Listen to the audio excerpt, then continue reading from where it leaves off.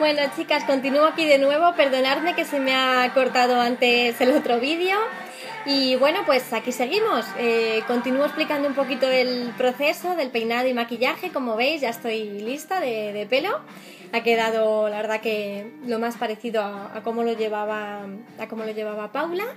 Y bueno, pues vamos ahora con los productos que he utilizado para el maquillaje, ¿vale?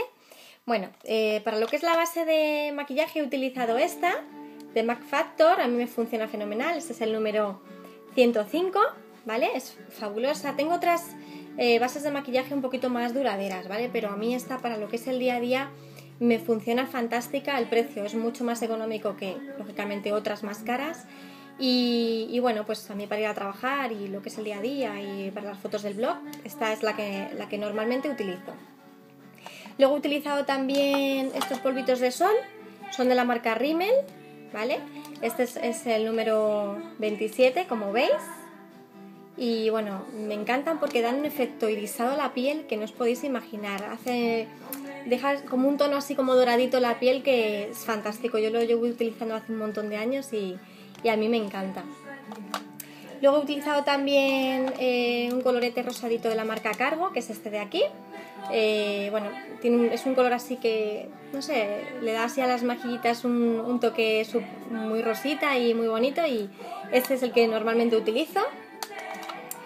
Luego he utilizado también esta barra de labios, que es una muestra que me dieron y súper bonita el color, como veis, súper chulo.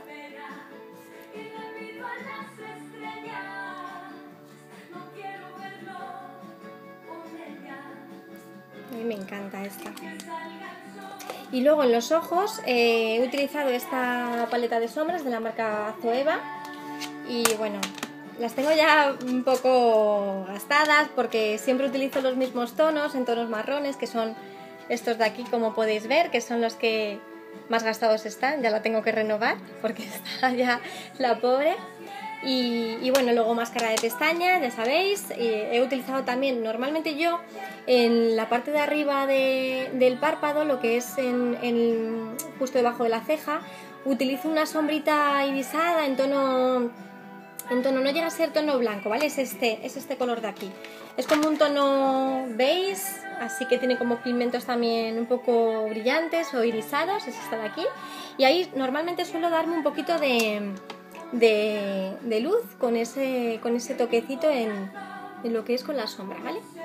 Y bueno, pues nada más, simplemente bueno, pues este sería el resultado de cómo voy a ir mañana, las fotos del blog, y también el look que he decidido ponerme hoy para pasar el día por ahí con mi chico.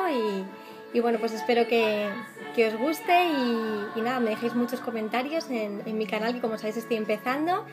Y la verdad que no tengo palabras para no sé, para todas vosotras, porque me dais muchísimo cariño, muchísimo amor todos los días, tanto con mail que me mandáis a diario, comentarios en el blog. De verdad que no tengo palabras. Mil gracias y nada, espero que nos veamos muy prontito por aquí. Os mando un montón de besos. Adiós, chicas.